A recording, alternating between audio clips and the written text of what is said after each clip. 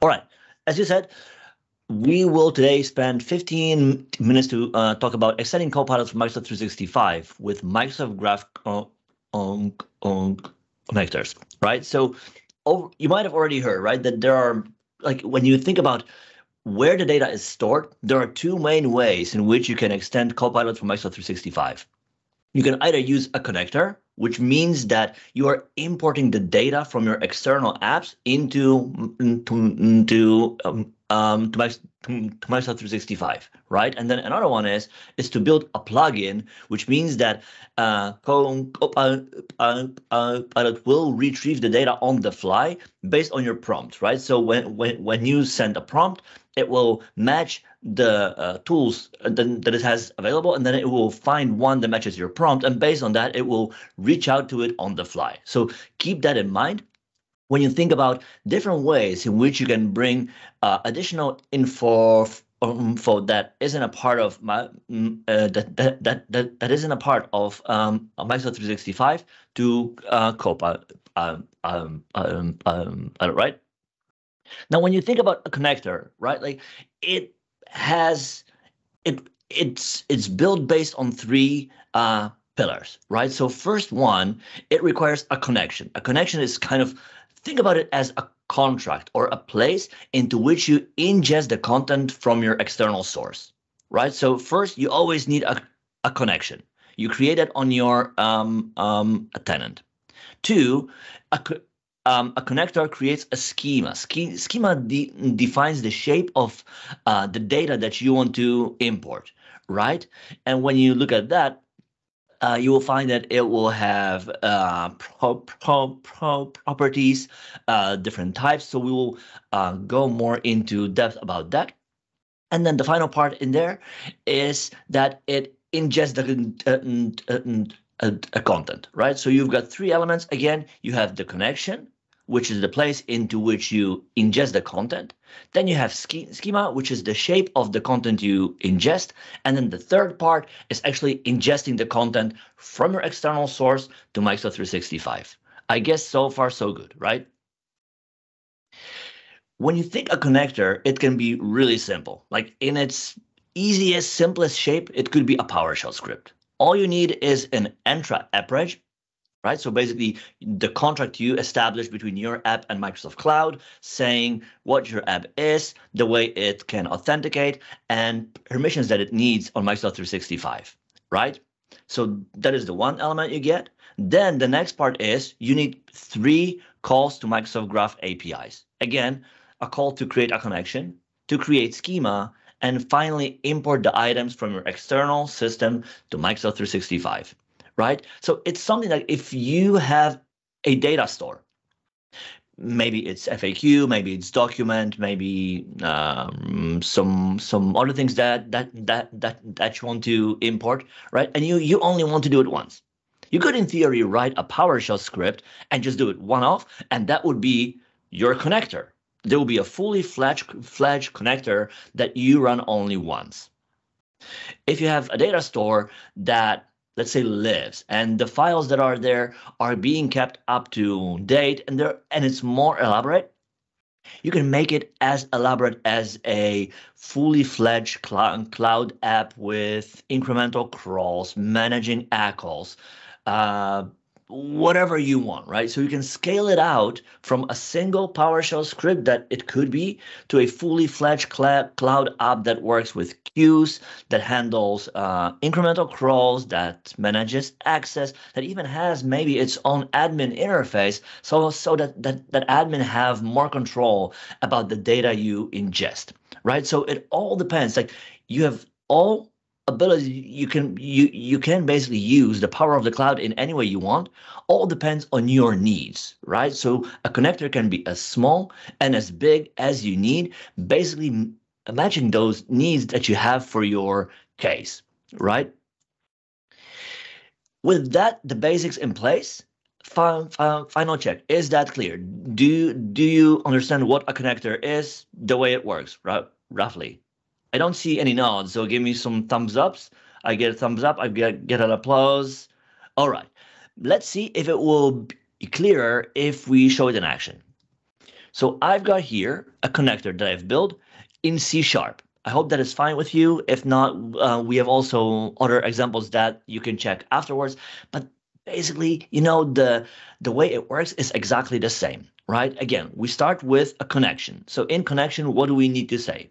We need to give it an ID. We need to give it a name, the name that we will see, and we need to give it a inscription, right? So that afterwards we know what this connection and connector is about, right? So these are three basic things that we need to include at minimum. There are some other things that we can add there as well, but for now, let's just stick with the ID, description, and a name. Then second element is schema, right? Which again defines the shape of the data that we are importing.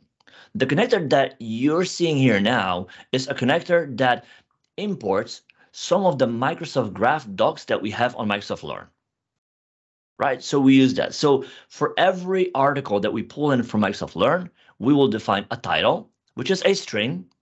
We will be able to query on it, search on it, and there's also this important part, a label, right? When you want to use Microsoft Graph connector with Copilot Microsoft 365, there are three labels you have to include, or the content will not show up. You need to have a title. You need to have a URL, and you have to have icon, which I don't have here, but I'm going to cheat around that, right? So these are basically the three things you need to have in here, right? For the content to work. And in this case, we're also including description and a URL, because again, when you get a reference, you want to point to the original item that lives at a URL, right? So that as a user who gets the answer, you're able to navigate to that original source where the item is stored, right? So far, the shape of the connection and schema that we've got. Now, when it comes to actually creating all of that, right? Again, it's three Microsoft Graph calls. First one is to create a connection. And for that, like in this case, we use the C# SDK for Microsoft Graph, and it's just single call, client, external, connections, post, async. So with that, we use the info that we've got in here, the connection part, and we send it to Microsoft Graph. With that, we create a connection that we can now use. The next step is to create schema, right? So again, another call that we've got, client external, we use the connection that we created, and on it, we create schema. And this operation takes anywhere between 3 minutes and a few more, depending on time of day you use it, right? So I will not run this code now, but know that when you do that, you might need to wait a minute or two, basically to see all of that being done in place, right? So with that, you have everything you need to start ingesting the content that you want to import to Microsoft 365, and then eventually make available for Copilot, right? So that covers the part where we create the connection and create schema. Then the final part is ingesting the content. Again, in this case, the connector that you see now imports some of the articles that we have on Microsoft Learn about Microsoft Graph. No matter your source, you can think about it as a connector works basically the way it imports the content consists basically of 3 steps. There's always extraction. You are always extracting the data from a source. You will transform the data after you extracted it to match the shape that it needs to have in Microsoft Graph. And then finally, the step is to upload actually the content to Microsoft Graph. So it's ETL. If you work with the data in the past, you might have known that ETL is kind of the same process where you connect to a data store, extract the data to it, from it, change its shape, and then load it into another store. A connector is exactly that. It's doing exactly the same, right? So in this case, if you look at extraction, what does that do?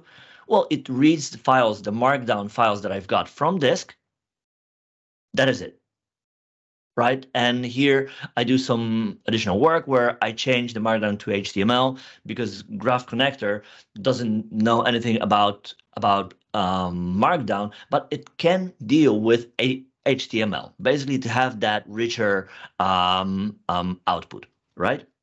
So that's the first part. When we extract the content, in this case, all I need to do is to read the files from disk.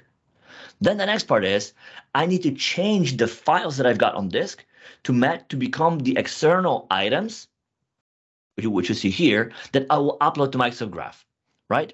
So in here, basically what I do is that for every file that I got from disk, I'm going to get an ID. I'm going to fill in the data that I've got, which is the title, description, URL, and the content, which is the actual blob, the body of a doc, right? So that's what we are indexing, and that is what LLM will use basically to get the rich answer to users, right? And here we say HTML.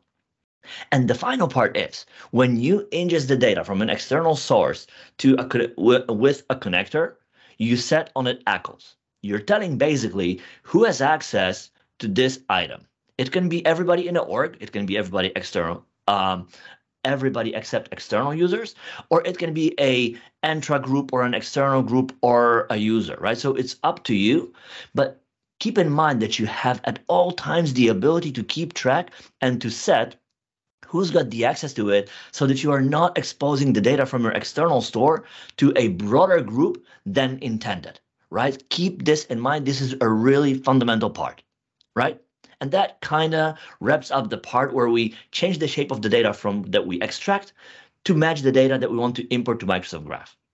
The final part is actually the importing the data itself. And again, this is just a single API call that we do.